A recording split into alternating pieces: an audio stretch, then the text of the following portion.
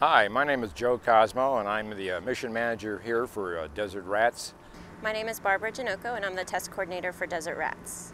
My name is James Johnson and I'm the deputy test coordinator here at Desert Rats.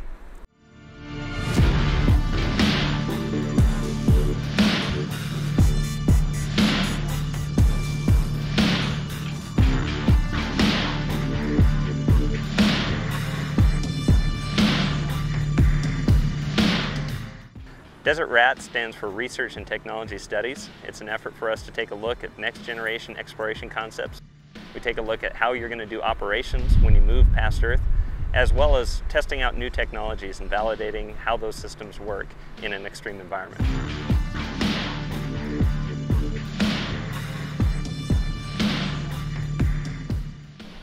We started Desert Rats about 14 years ago, looking at the aspect of exploration beyond low Earth orbit, and to give young people an experience and an opportunity to start developing our technology and hardware systems, as well as our mission operation scenarios, to explore beyond low Earth orbit, be it planets or asteroids.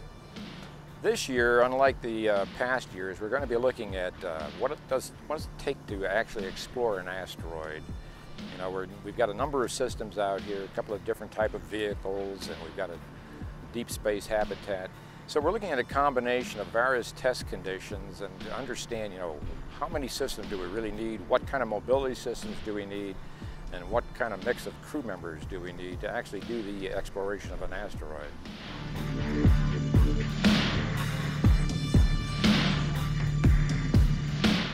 Field activities like Desert Rats are important for helping NASA figure out how to best explore other areas, how to best use the combination of vehicles and habitats and crew to conduct exploration missions. So we have several key hardware elements here at Desert Rats. We have the Habitat Demonstration Unit in the Deep Space Habitat configuration. In addition to that, we also have the Space Exploration Vehicle, or rover. We also have a lot of smaller technologies that we'll be testing, such as a new next generation electronic cuff checklist for our EVA crew members, in addition to next generation radio systems and communication systems. This year we have a pretty large team from 9 different NASA centers, industry and academia.